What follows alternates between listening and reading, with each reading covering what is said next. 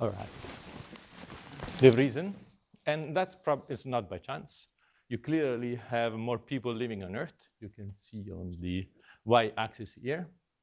And the human ecological footprint causes spillover of microbes from wildlife to people. You could also think about nature, keeping in check on us, right?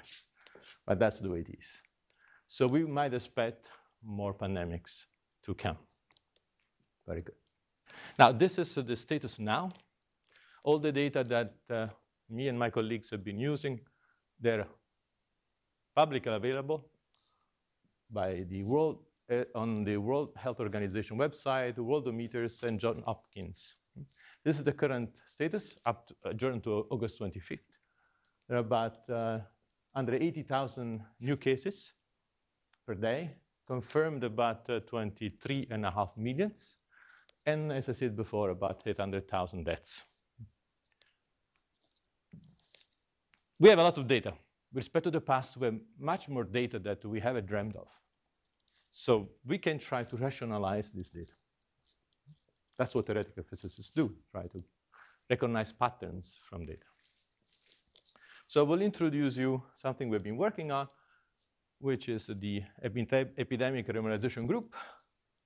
You will see how we can use that to define what we can consider the human cost of waiting. So when you wait to close the borders, you wait to impose social distancing, how long should you wait? Or how much you should how fast should implement those to reduce the pandemics? That's our answer where we can, these are questions where we can try to give an answer. Of course, we don't have a crystal sphere, but we can try to understand that. And then use that as a playbook for future waves. Of course, whatever we do for these pandemics can be used for any other pandemic. Huh? As I said, you have a smartphone with you, right? So Google and Apple, actually, they can track your location. This can be used in many ways, but there are also good ways of using it. So we will see how to use Google and Apple data to actually quantify the amount of social distancing. Because of course, it's always nice to say, we have been very good in Denmark. Let's see. In terms of mobility or immobility, compared to other countries, how good we were in staying at home. And then I will actually say what are the possible next steps. I don't want to burden you with a very heavy talk, so I'll try to keep it as light as possible. Okay? Now, back to the epidemiological renormalization group. These are the amazing colleagues I had the privilege, and I have the privilege to work with. And we work from string theory now to pandemics. I never thought in my lifetime to actually apply what we do to pandemics, but it happened. We started with Michele, which is a professor here, and then Domenico Orlando from the University of Bern in Torino joined, and now Giacomo and his student Corentin from the University of Lyon. As I said already, it's been a privilege for me, and it is a privilege to work with amazing researchers. I always learn so much.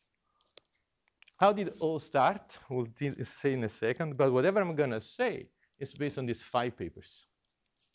The second one was accepted a couple of days ago in Nature, and is about establishing, indeed, the renormalization group approach for pandemics.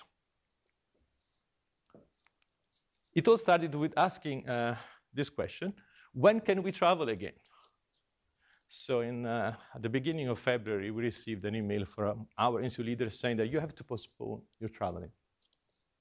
So I was scheduled to give a talk at MIT, and it's a couple of weeks a year in the spring.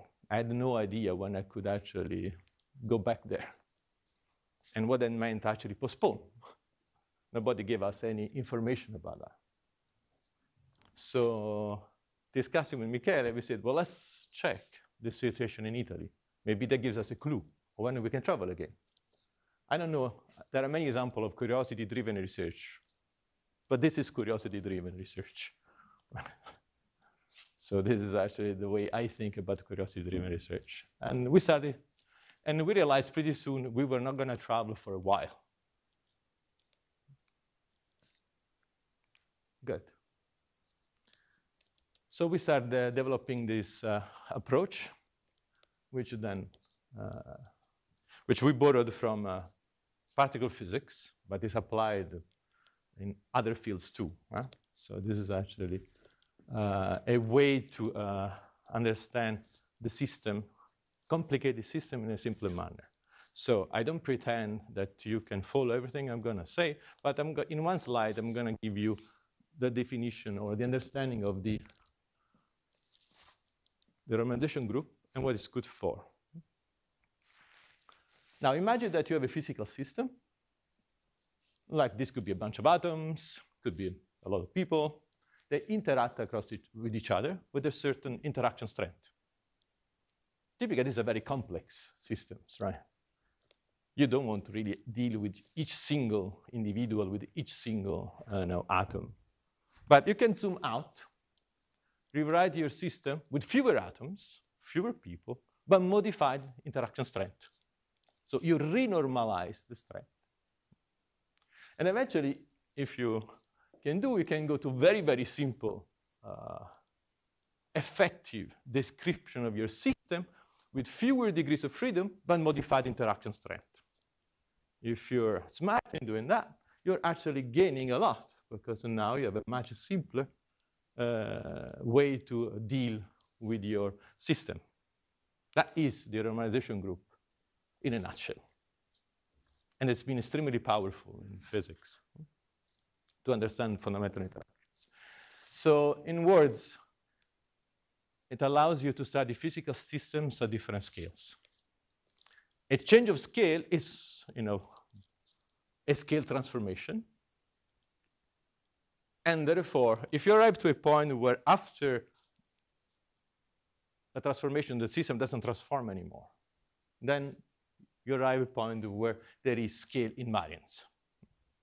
Means that it doesn't change anymore. If you want to explain to a kid how this works, you can think about the change of scale. In this case, for the pandemics, is the time scale. As a changing of the magnifying power of your microscope. Of course, I'm assuming that you can do that smoothly. There might be cases where I cannot zoom out all the time. Is it clear? This is, in a nutshell, the renormalization group. It will require a certain degree of mathematics to explain it in detail, but this is actually the idea.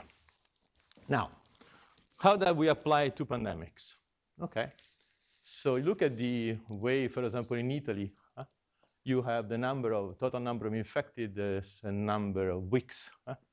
You see that at short times, you have 0 infected.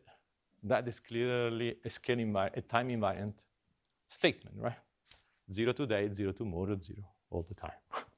That is, you can change the time, it's still 0. Then you arrive at a point where you almost get to a plateau of infected people. So if you really reach a plateau, you also have time invariance up here. So I could actually imagine to construct an effective description of this curve in terms of something that knows about invariance at the beginning and at the end. So I'm actually giving you a solution for how this looks like. Solutions are very powerful. So we find out with Michele that it was more convenient, rather than using the total number of infected people, the log of it. It's just that it's more smoothly, it's a slowly varying function than just IoT. But it doesn't really matter. You can use IoT itself. And these are the 2 places where you can start imagining to apply this principle. Now, for the few people that actually love equations, also to show that we're actually serious about that, let me tell you how this works in practice. So I defined some primitive function called beta, historically, which is basically nothing but than the variation of the alpha, which is the log of infected, And I say it's proportional to this function at alpha itself times 1 minus alpha over a. Now, you immediately see that there are two zeros here, alpha equal to 0, which is at the very beginning of the time, and alpha equal to a, which is at the very end of the time. Having two zeros tells you that at the end and at the beginning of the epidemic, there is time dilation invariance. That's what actually gives you, for free, this property. If you now invert this simple first-order differential equation, you get a solution, an analytic solution. And you could argue, which would actually really work, which of course is very simple. Now there are three parameters here, A, gamma, and B. B is just an integration constant.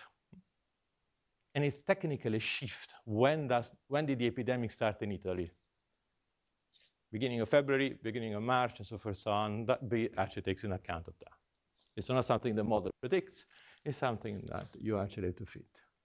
Now, can we do a good job to understand that curve with only effectively two parameters, which are A and gamma, and what do they represent? So let me just, even before doing the fit, tell you what actually these parameters do. Right, gamma controls the interaction rate, and therefore what you heard on television, the flattening of the curve. The bigger is gamma, you still reach in the end the same number of infected people, but only you reach at different times. So the larger is gamma, and gamma is measured in inverse weeks. So gamma equal to 1 means it takes about 1 week to get to the peak. So this is a derivative of this, which is the number of new infected, okay? So this is where this peaks is actually at this point here, where there's an inflection point here. And you immediately see gamma equal to 1 and gamma equal to 5 is what you've seen from the, on TV when they were discussing this flattening of the curve. That's what does the flattening of the curve. The area beneath these two curves remains the same. So you still get the same number of infected people, you just postpone them. Of course, if you are in the health system, that helps because you are not going to have so many hospitalized people at one given day. You just actually reduce the number of hospitalized people. Make sense? So the flattening of the curve is still it really helps the health system, for example, not to go to a halt. E to the A is the total height, which is the integral underneath these curves, and it's the total number of infected people in the end of the epidemic. B is just a temporal shift, so you just can easily fit it to a specific. Now the question is, there are only two parameters. I know we have many, many data, so how well do they do? All right. So if the time structure is very well reproduced, then I should be able to do a good job. Now, of course, the definition of good job is, maybe in the eyes of the beholder, but if you look at the gross structure of the epidemic, indeed you see that this was for Italy, that with a 90% confidence level, and if you for a moment forget the linear growth here, which we are not forgetting, but for just a start, you see that we reproduce this data pretty well and very effectively. That's all the point of the remuneration group. Do it very effectively. We are not looking at the subtle structure, what happened yesterday and tomorrow morning and 3 days ago, but the overall structure over many weeks. And also this number gamma, you will find that for all the countries, actually it's a number between roughly 0.2 and 0.8, okay? So we could then predict in March, when you're very close to the peak, you can predict with a week or two actually where the peak more or less is going to be. That's why we were not lucky, but when we end up on the new.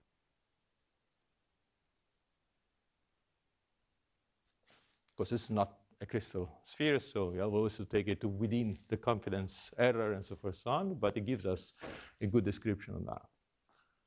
Now imagine that you can do this for all the countries, which means now only two parameters per each country is enough for a single wave. That is very helpful. because I can classify countries by 2 numbers.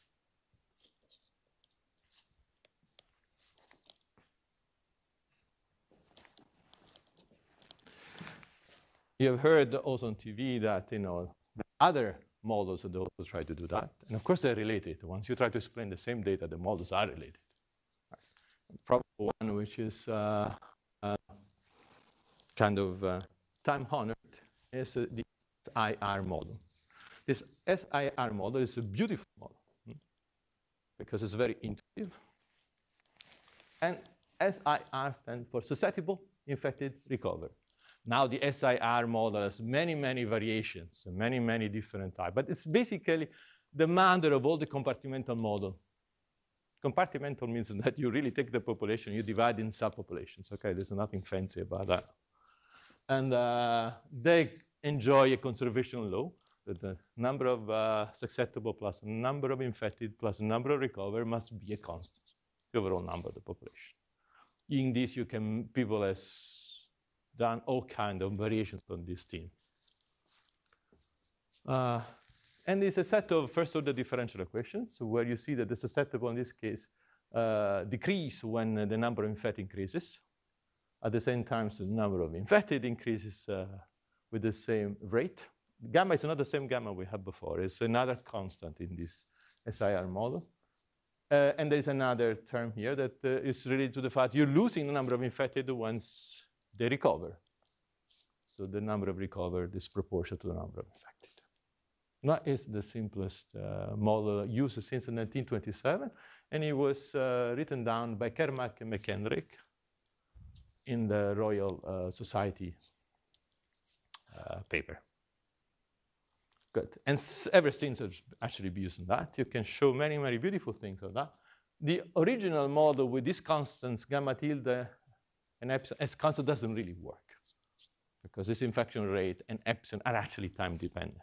So people have constructed variations on that. If you want to map it into hours, we are given you actually an explicit construction with Michele. And what we had before as our total number in the ERG is the number of infected plus the number of recovered. You can extract them if you want to, but it will cost you complicating the model a little bit.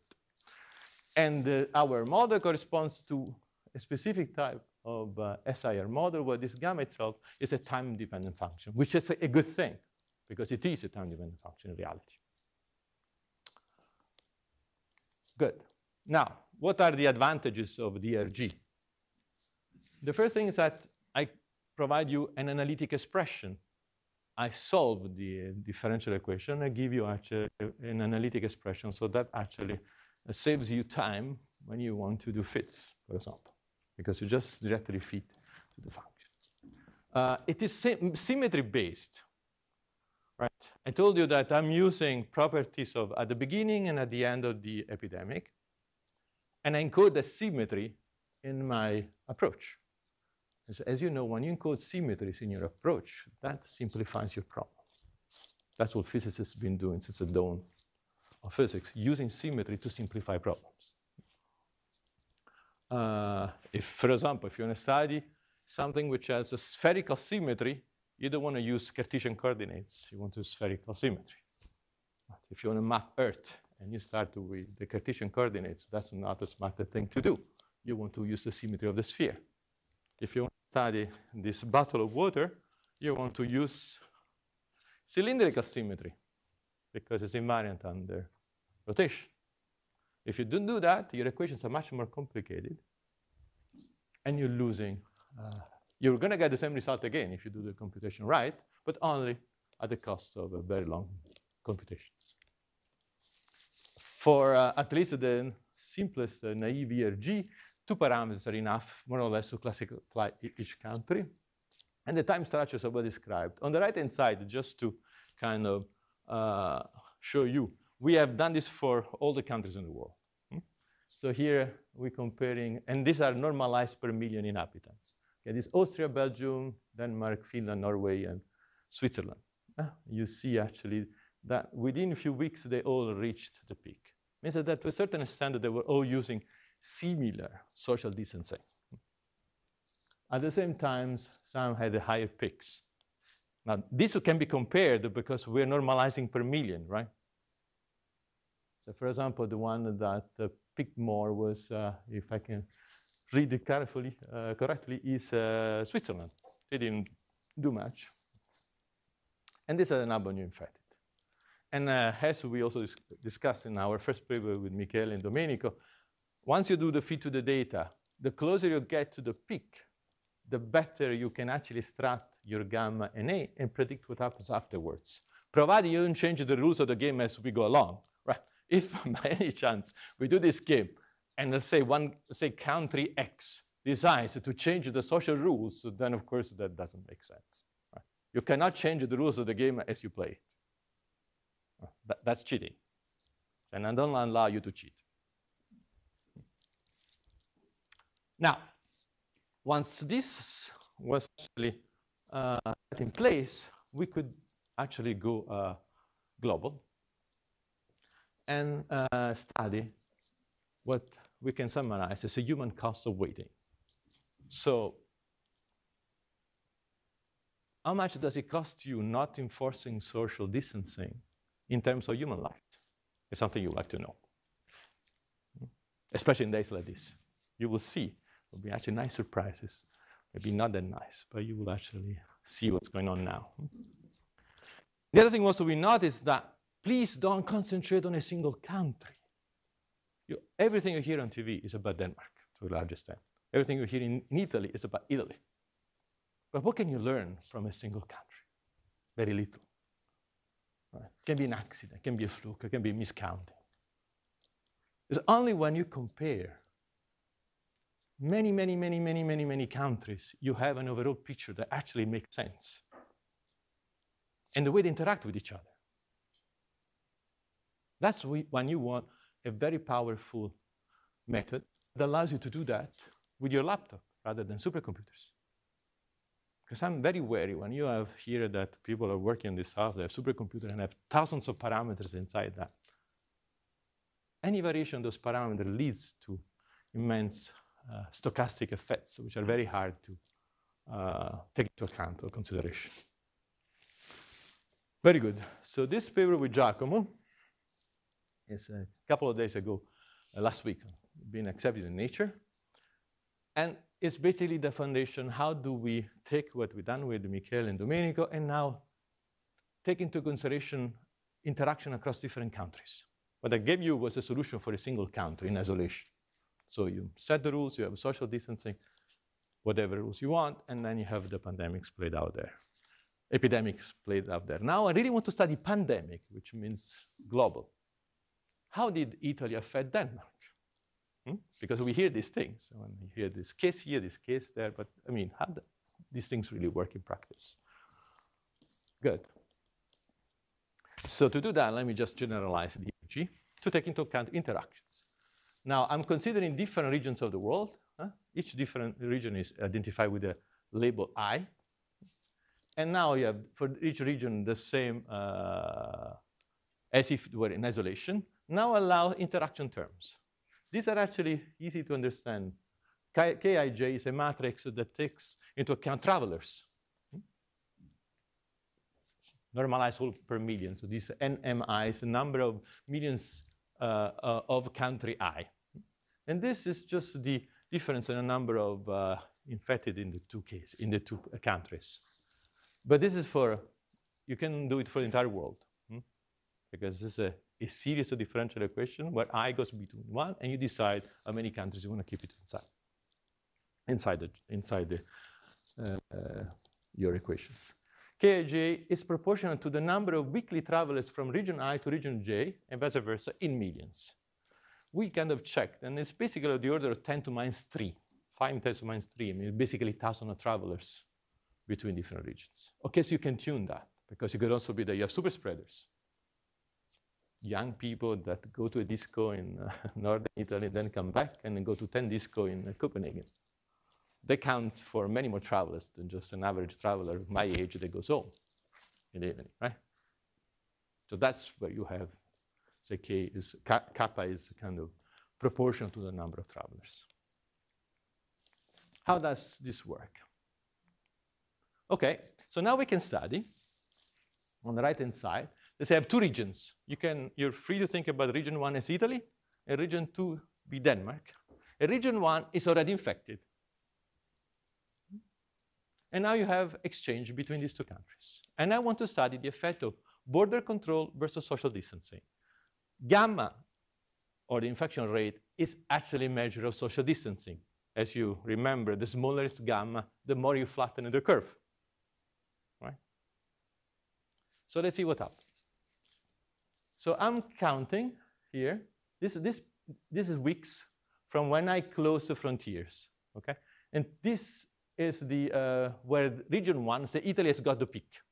Now, rule of thumb, if you wait to do anything, by the time the region 1 has got to the peak, keep it open. Forget about social distancing. You're already infected. There's no way, there's no reason to get the economy to get a hit. Because if you wait that much, that's it. But you can ask what happens if you close the frontiers before the peak. So if you close the frontiers, let's say, almost immediately, and then you can delay, this is when region 2 gets the peak. So you can delay the peak as you close earlier and earlier. Of course, you never really closed at the beginning. So you always have basically around here. But what we find out is that for different gammas here, that gamma 2 equals to 0.4, this is where you get the strongest delay in reaching the peak in region 2. So what you can find, what we find is that social distancing is more effective than border control when you actually want to delay the peak. And this is you can find from these studies. Been able to follow? It's not very complicated. I mean, many of the things turn out also to be actually a mathematical expression of common sense, but still, common sense is not what we always use when we see data. Putting in equations helps. All right. Now, some of you have watched Game of Thrones. There was a paper from which I saw part of this study called Winter is Coming for the Second Wave. We had a paper roughly at the same time, but we did not use Winter is Coming because effectively it's already come, as you will see. It's come in summer rather than winter.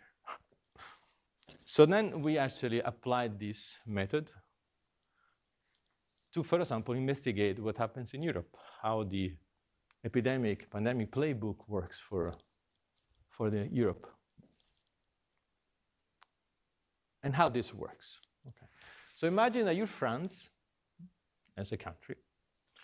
So our model, we have allowed for interaction of each European country with each European country, plus an extra region X, because we can control, and for example, that Croatia let people from Russia in.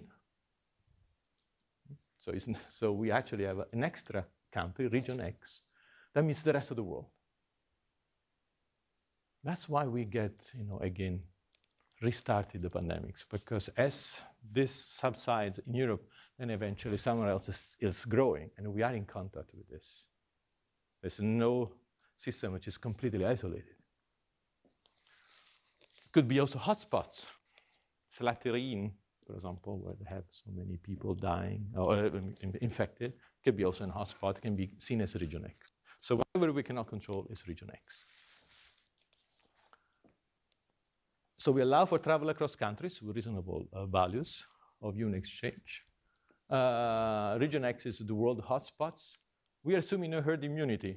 And to the best of our knowledge, that is not yet proven that there is herd immunity. And in fact, we know from a case last week that after 3-4 weeks, a person in Korea affected by COVID the first time has been infected again.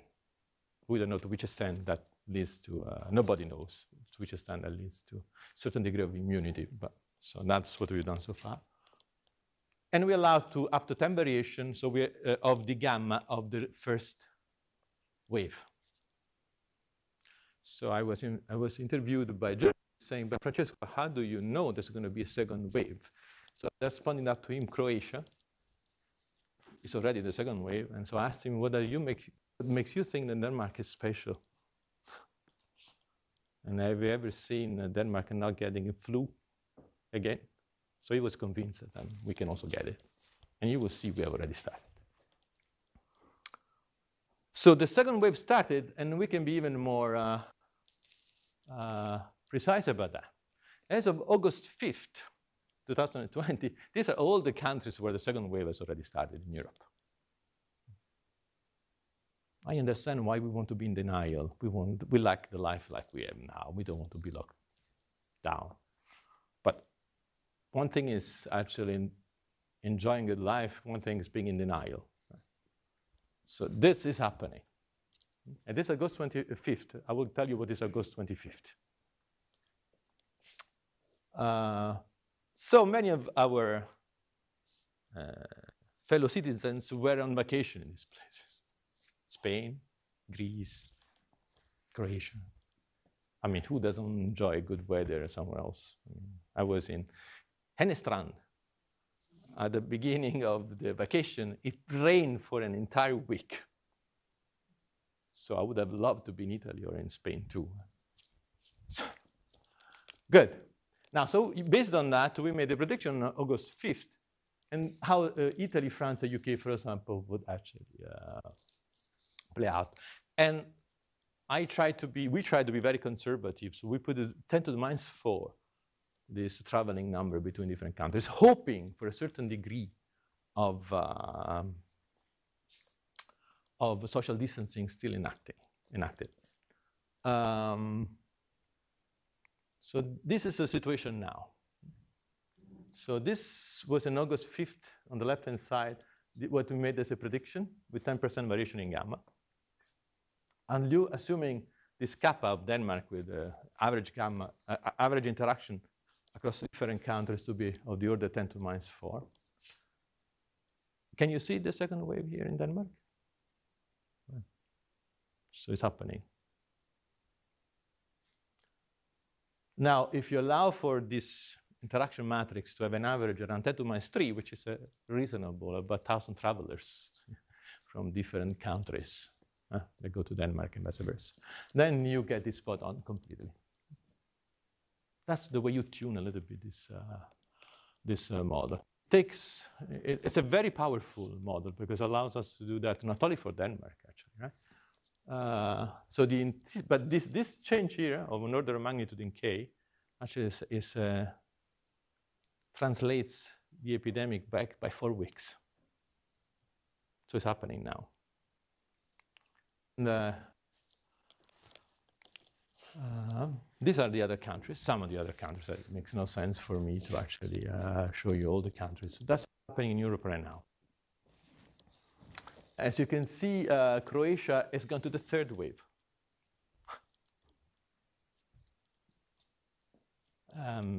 We don't know yet the impact in terms of number of deaths as a first on, but I just remind you that in many southern countries, the school have not started yet. The university will be in full power next week. So what do you think is it going to do to this? Make it better or worse? I appeal you to common sense. You can be in denial if you want to, but that's the way it's going to be. Right. Of course, there are also better way of testing now, so maybe more new cases have been because we have a better testing facility, so that will probably allow the ratio between infected to people dying to decrease, with respect to the number of infected, but nevertheless, we are in full power in the second wave. So we might expect even a third wave soon. Right? Because the vaccine does not, we don't know exactly what kind of vaccine we're going to get, whether it's going to work on a long term and a short term. I just read an article yesterday, and actually there is no consensus of what it's going to do. I also want you to realize that It might not affect many people, but for people with certain conditions, this is a death penalty. So be considerate. I hear kind of interesting discussions, but you have to be considerate, respectful of people with conditions. Those are the ones that will be affected by that. So this is not to scare, this is actually to allow governments to prepare themselves. You can do prevention with that. That's what you should do with this analysis. These analyses are open to everybody. Everybody can come, take our laptop, take our Mathematica file, and we will give it to whomever wants to use it, including government, if they're really interested in being prepared. All right. So this is the movie that we had, we put outside. It's still the one adjourned to August 5th, but it is a slow one. I'm sorry, fast. If there is more delay than we see now, but just to show how you actually can make it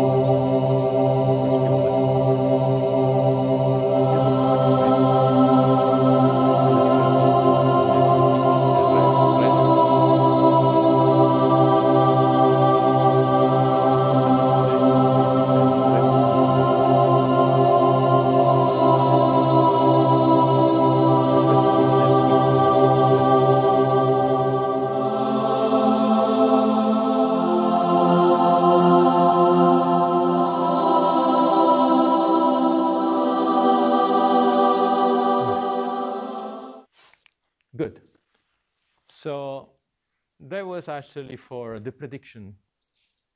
How can you be prepared for the new waves to come? You can, of course, also complicate the model. So there's another that prevents that. The other thing I was interested in is that I hear many ministers saying, you know, we did a good job. We had a very good social distancing. But I mean, being a scientist without a measure, I don't know what it means. Do you? So can actually we measure social distancing? The impact of it. Because I don't understand it without a number. Maybe Denmark is special with respect to Italy, but I want to understand why. Right. So we can actually use both Google and Apple, and they did a great job. So actually Google released the movement trends by region of the world, normalized to a certain time before the pandemic. We can discuss whether it was a good normalization or not a good normalization, but it is a normalization. And they have different category of places. One of that is residential, and the other one is working. Means how many more people stayed at home, and how many more people did not go to work. Their data, we can mine them. They're open to everybody. You can do that too. So there is no absolutely privilege here. Apple did something else, and it's good to consider different approaches. Apple said, oh, okay, Eva is using the iPhone, or this, and she's actually looking on the maps where she wants to go. So they actually check whether or not you intend to leave a home and go to somewhere else. Go to work, or you're going to a park. You will see that the Danes went all to parks. Or you like to travel more or less. And they check whether you were doing for driving or for walking. Now, if I take two completely independent, unbiased set of, or that could be even biased set of data, I should get the same result. Otherwise, I won't be able to consider that a good result. So what does it mean result here? So what we did, what I call it the immobility competition. So on the left, on the axis here, here are only Google data, but we also cross-check them. It's just that for the talk, it makes no sense to show all the plots. So imagine that after each country has lowered by 20% the number of people going to work, for example. We can check how many more people were at home as a function of the workplace. So minus here means minus 30% went to work, minus 40% went to work, minus 50% work, and so forth. Now this, to guide your eyes, there are several countries in red. And these are the ones which clearly stayed more at home, more residential, and went less to work. So let's call them high immobility countries. And you know there's one at the very end, Sweden, right? Because they did not, they kept going to work, right? And they kept moving. But all the others are in between. Now, this tadpole, it shows that we've done the average of the beginning of lockdown over a few weeks to make sure that the things were also consistent across weeks. Okay? But it was interesting for us to see that Denmark, can you see it is around here? They were not staying at home very much. The Danes were not staying at home. In fact, if you look in the other category of places, what goes up are parks. The Danes were all the parks. The Italians, the Spaniards, and they were staying at home. They were not leaving home. They were not allowed to leave home. So that actually is consistent. It's consistent both for Apple and for Google, to completely different set of data, right? So again, Apple, as people were walking less in Italy, and they were driving less. Sweden, they were not walking less, or not by much, and they were not driving less. Make sense? So in the immobility competitions, the red countries won, or you can actually say, you can turn it around. In the mobility competition, Sweden won. If you don't like to lose, you can always turn it around. Of course, that's not an obvious impact in terms of, you know. Sorry? No, but I'm sure they will come. I'm sure it's already come. Yeah, I'm sure it's already come. Does it make sense? It was refreshing for me to do things I never done in my life. So, all right. But the other thing that we were interested in, what is the impact on social distancing? So what we could do is, imagine that this is the infection curve as a function of time. We are showing the log of it. And can you differentiate in this curve? I told you before there were two numbers, the total number of infected and the overall infection rate, which already did a good job. But can I do even a better job? Meaning, can I differentiate the three regions on this curve? At least roughly three regions, where I can identify a region of pre-measures, a region where I have one infection rate, and another one I have a new one. And that's that the new one go up or goes down for each country. Because then I will tell you in a second, I can define a measure for the impact of social distancing. This is relative for each country, so there is no way that Italy will win over Denmark or so forth. But for each country, could also be just psychological. People stay more at home, touch less other people. So that's also social distancing, right? In Italy, you kiss on the cheeks twice. In France, you kiss 3 times. So also known as the kiss of death. Right. So this was a simulation for us, and this is actually the result.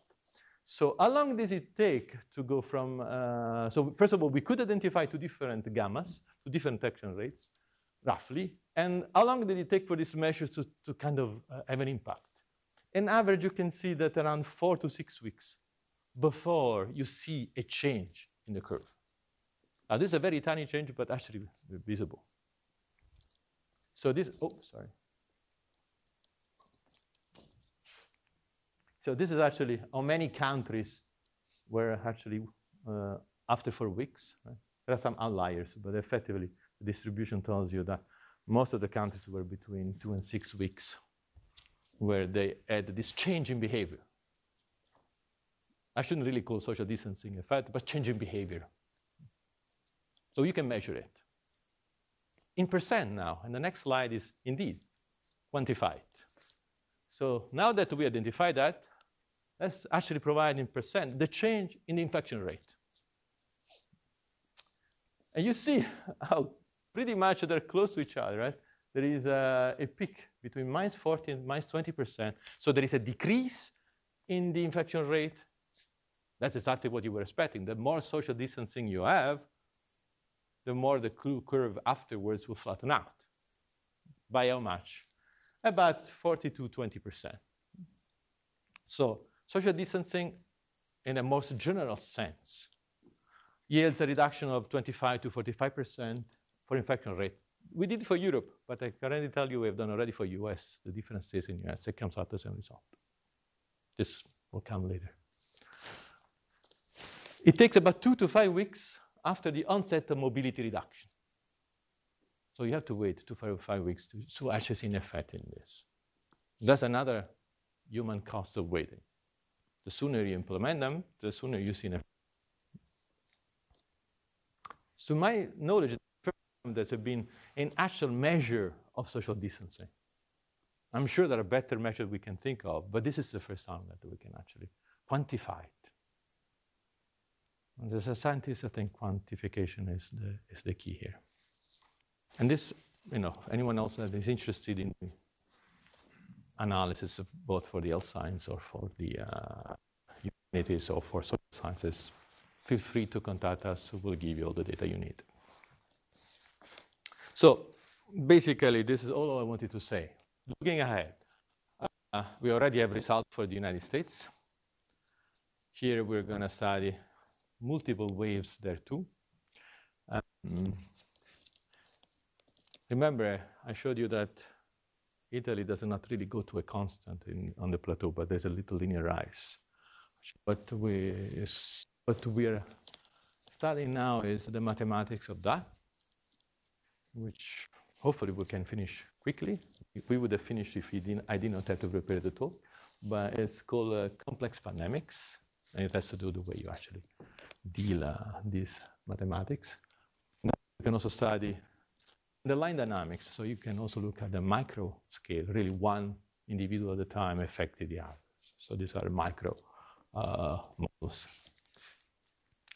If you have information on how impactful the vaccine can be, we can input into the data.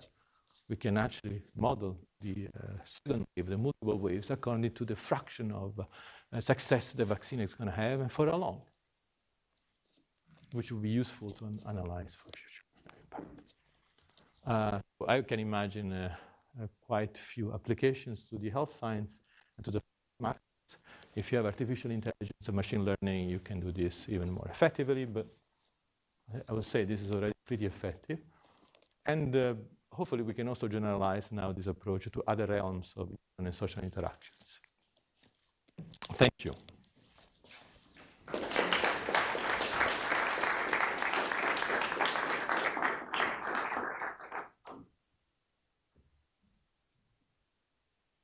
Yeah. I have a question about the Google Apple. Yeah. And in relation to the social distancing. Yeah. The Google Apple data, you didn't link it to changes in infection.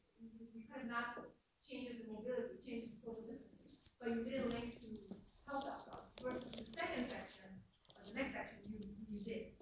So can you tell us a bit more about whether you actually looked at mobility? Yes. That's kind of a determinant. Oh yeah. That's like a measure of how. Right. Absolutely. So this comes from actually fitting to the data with the two gammas. And we have this, but it was very important for us to have Google and Apple data in this here to define the pre-measures. So only when we had the Google and Apple, we can actually filter out the very beginning, because now we know the people were staying at home. So they're cross-related. Thanks for asking this question, it's very important. So without Google and Apple, we couldn't actually tell very much how to differentiate when they were going and not going to work. So that was extremely crucial for us to take away the noise, the beginning noise. Makes sense?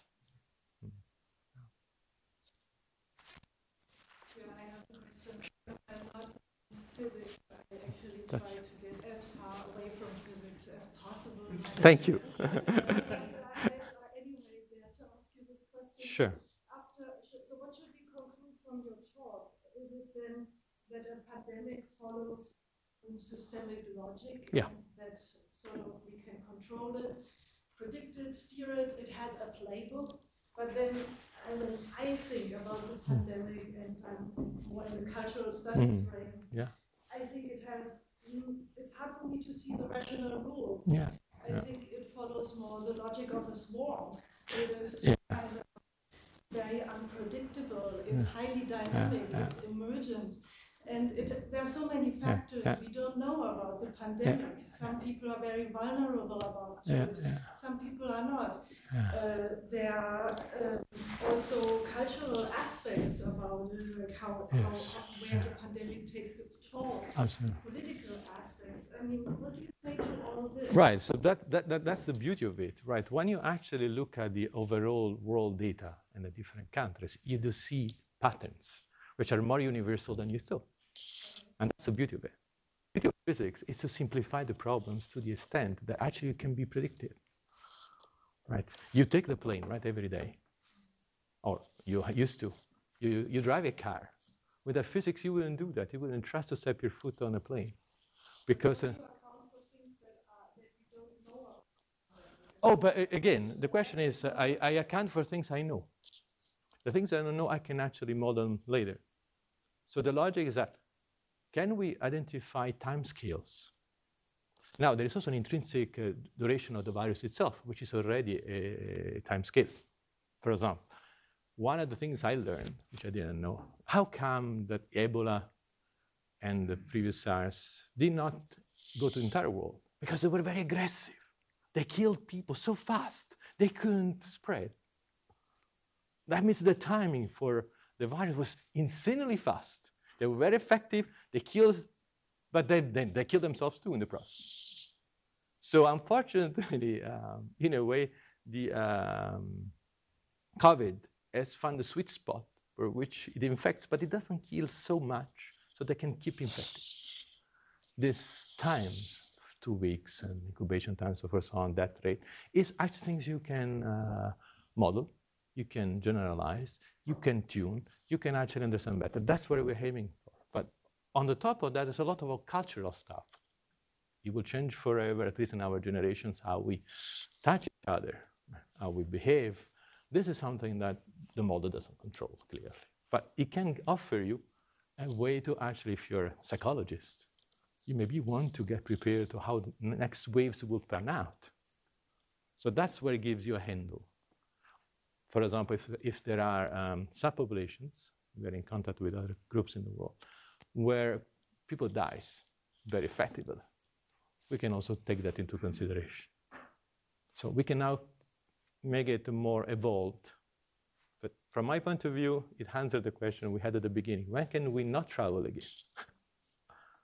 That I want to have an idea. Makes sense? So I hope I answered the question. Yeah. Sure, I can repeat the question. So the question was that how do you account for many variabilities, right? Cultural, political, and so on. And the answer is that you can't do all of them, but you can certainly, within a certain system, with certain given social distancing measures, we can give you a decent playbook for that. So there was 2 questions. One with the Google and Apple data. Can you tell when, like, if there's like a lag or delay between when, like, these social distancing restrictions are lifted and then when people change their behavior? Because it persists for a while. Yes. Because people have already re-normalized to kind of like living at home, doing all those things, and then people are cautious. When you were just working with the data, what did you see on average? The answer is exactly here. I mean, in averages, so the question is, how do you see change of trends from the Google and Apple data? Right, right. First of all, these are trends. Tells you from February up to June. Okay, so that's the window we chose to study this data. Tells you, for example, the trends, right? Which one was staying at home more and did not go to work. These are trends, you can say. Now, the other question that you asked is in terms of when do they change their behavior and whether this is due to cultural behavior, or it's due to the state, or it's due to, people getting scared, because people did get scared. Right? If you see so many trucks loaded with dead body in Italy, that affects the entire world. So that's where, for example, we can use here to actually find two different infection rates. There can be many more, but this is actually the overall simplest things. And determine the time it takes for social distancing have an impact. And we find out here that is about 2 to 6 weeks in average. So, because what I'm thinking of is anecdotally, it's like they let the restrictions, and a few weeks later, people start coming out with that. Right. A few weeks later, then you have this. So yes. It's this kind of right. effect. So it's like you're seeing the effect of what we're doing Right. in May and June now. Right. So this was on the first wave. So only took into account the first wave, and assuming that they did not, and in fact that was the case, many countries did not change the restriction over a couple of months. And that's what we're doing. Now you can do what happened when you lift the restrictions, and then you go to the second wave. And that's what we actually have done. So now you can actually restart that. What's the question? Thank you very much. A very interesting talk. Have you ever tried to compare, let's say, for instance, Denmark and Germany, because there were different kind of rules. For instance, I think in Denmark it's only 1 meter distance, in Germany it's 1.5 meters. In Germany you have to wear a mask whenever you're around public, while in Denmark I think only public transport. Yeah. So have you had a look at? Yeah, so we've done all the countries, right? So we have done that. So you can put them normalized per million and then tell the difference, right? So let's see if I showed you in very fast this. This is actually the result of the fits. These are not just generic curves. So this was for the first wave. So that you have Germany, the EU, and this is the orange one. Germany did pretty well, normalized per million, compared, for example, to Spain. No, I mean, for instance, Germany to Denmark. Denmark is here. Really different rules. I mean, yeah. Right, but it did not change very much the duration of the overall in this first wave. Did not change very much the duration of the epidemic. So the infection rate, well, they did a little bit, but not by much. So that as a consequence, you could say that in Germany, for instance, you have to wear always a mask whenever you're in public is not useful in that sense. So no, I will go there because in this data do not take into account, for example, the orology, means how Denmark is geographically, how flat it is. Because then I will say something which goes beyond my knowledge. You have to be very careful because in Italy there are mountains, people live in different villages, they're very close to each other, a very old population. You could take this data as well. Yes, right. Absolutely, but that is not, I'm saying I'm not answering the question to say you don't need masks, because it's not the correct answer. The answer is that you have to study more specifically the details of your population to do that and optimize that. I mean, Denmark, again, there are many already social rules, even before social distancing, which they don't apply to the southern countries. Like you don't kiss on the cheeks here when you meet. And that's where, makes a difference. So if you have a mask, most likely in Italy you have less desire to kiss somebody on the cheek. But that's something I don't want to control. I mean, at least beyond my, what this study does that. What the study does here is that you have to appreciate is that, within 10 weeks, the first wave was over in most of the countries. And that is quite universal, which is highly non-trivial. And that is the important part. Of course, the variation, how many, were infected, take Spain, it's much more infected than anything else here. And the entire duration was about 10 weeks. So these are general trends you can study, which means probably social distancing was reasonable, but the impact of that was also in the overall number of people infected. I hope this helped. And actually, we're using that now for the second wave. And it's because this and gamma is higher, I mean, the infection is higher for Spain, that Spain started first again. So the playbook for the second wave is like the race, is that the stronger is your infection rate per country, the sooner you're going to get it. And indeed, that works well again. So you can be predictive now. It's kind of exciting. I mean. Thank you. Yeah, you're welcome. We have to end the lecture now. Time's up, but give him a great hand.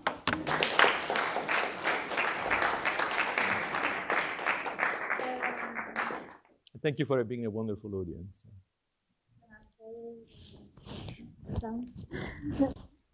Just before you leave, I want to encourage you to take your time, ask further questions, debate, discuss. We have different variations of fruit, vegetables, and drinks. And I want to invite you all to next week's lecture by Angela Chang, who's a DIAS fellow, Measuring Disease Burden Globally and Locally. You can see more about the lecture on our Facebook and on our website, and sign up to be here present in person or follow on YouTube. We are continuing to try to be better at live stream. It's a new experience for us. So if you have any suggestions or thoughts, you're welcome to send them to me. You can find my contact